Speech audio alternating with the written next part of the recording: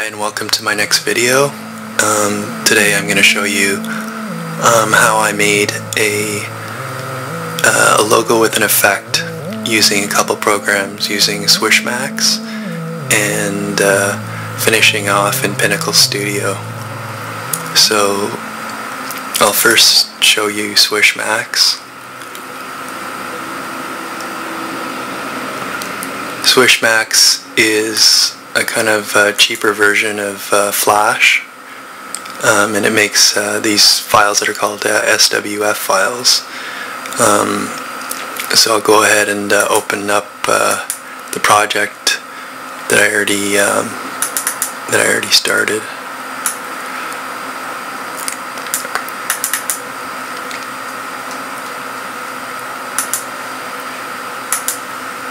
Okay, so here's the logo that I've already started to make, and let's just zoom it out a bit here. Okay, so with Swishmax, it's basically, there's two sides to Swishmax. There's kind of there's actually a few sides to Swishmax, and you've got your drawing and creating section. You've got your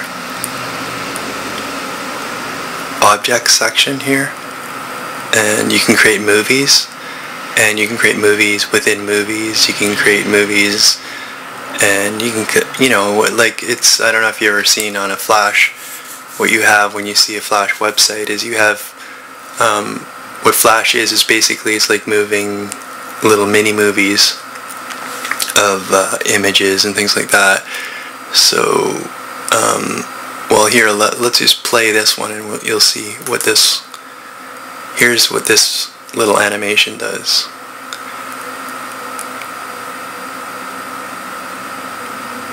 Okay, there it is. Okay, so that's my little animation, and what you can do is you can import, if you have an image that you created in another program, you can take the file menu on the top left, and you can import, you can say import to stage.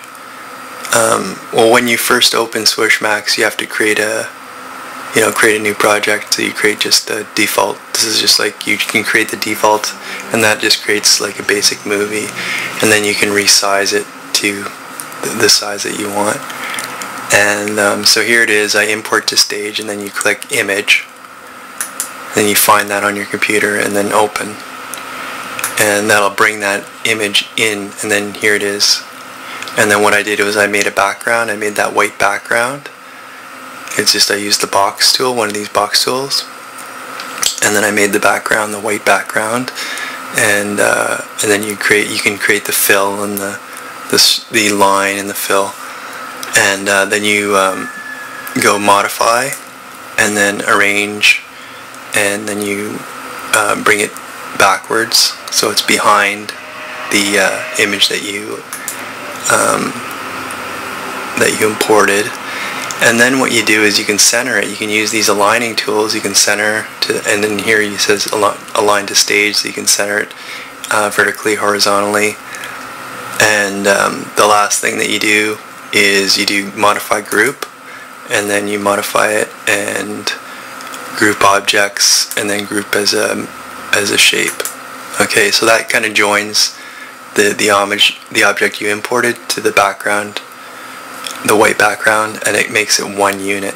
Okay, and then it shows up here, it's called new logo.jpg. That's all as one thing, and then you can add your effects to it.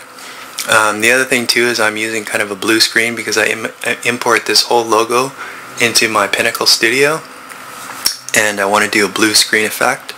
So what you do is on your background or on your movie, you click on the scene, and that clicks on the movie, and then you go background.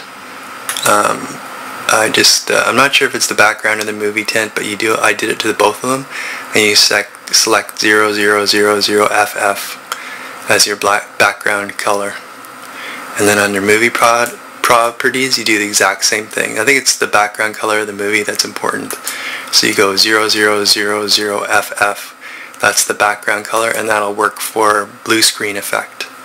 And then you click OK. So there it is, and then the movie's created.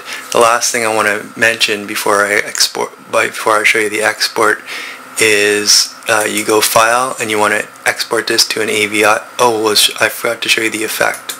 Okay, so we add the 3D spin effect.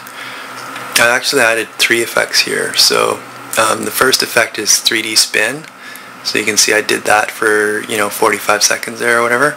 And then I did what I used is a place effect, a place object effect.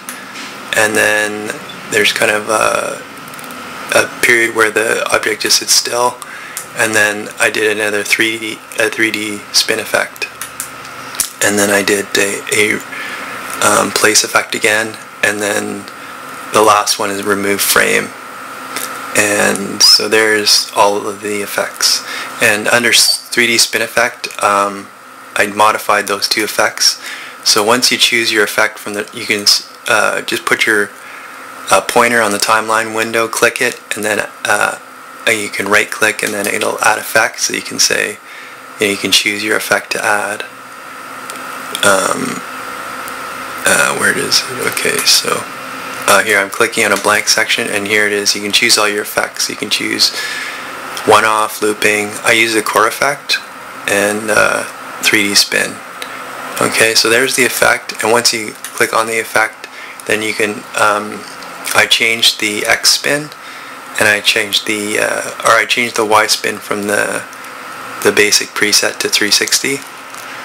And on the last spin, I changed the X spin to 0. So the first spin, it spins kind of somersaults, and the last spin, it just kind of spins horizontally. Okay, and the last thing I'm going to show you is export. So File, Export, Export, and we want to export this to an AVI movie. But the tricky part is don't export it. You have to change the codec here.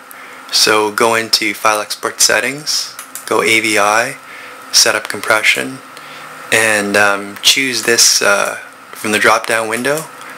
It'll default to Cinepack codec by radius, and what you want to use is the PIC Video MJPEG 3 VFW codec because it's the best one, and the other ones I've had glitches with. Okay, so then you export. I'm going to close out of Swishmax now. Okay, and now we're going to go into Pinnacle Studio.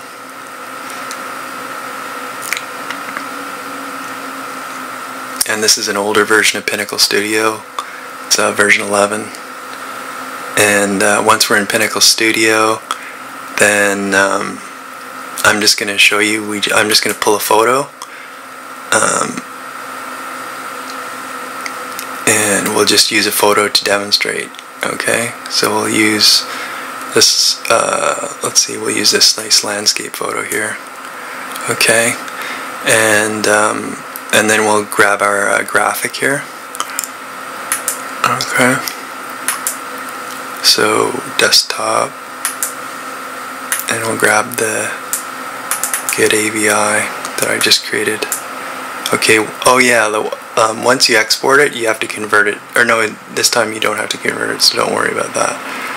Okay, so I think this is it right here, good logo. Okay, so there's the good logo, and then I drag that down into, actually, yeah, we want it to be in the pick and pick section. Okay, and then we just stretch the movie a little bit. We're just using basically a photo for the movie, so we'll stretch that a little bit longer. Okay, so now we've got this, and I'll show you how to do the blue screen effect in Pinnacle. So we double click on the movie, okay, and then we click this kind of plug here, and then we'll use Studio Plus RTFX, chroma key here, and then OK, and then go blue screen. Okay, and that's basically done. And so what you'll have when you play the movie is you can see there it's added to the movie, so it's playing and then it spins out.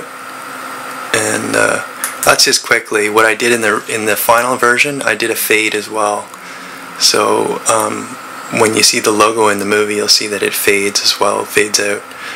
So anyways, that's just a quick way to get your graphic. And I also resized it as well, so I put it in the bottom corner. So yeah, thanks for watching, and that's just a quick video of how I use Swishmax to create a logo for my YouTube channel, and a kind of flash logo that I exported to a video file and then added to my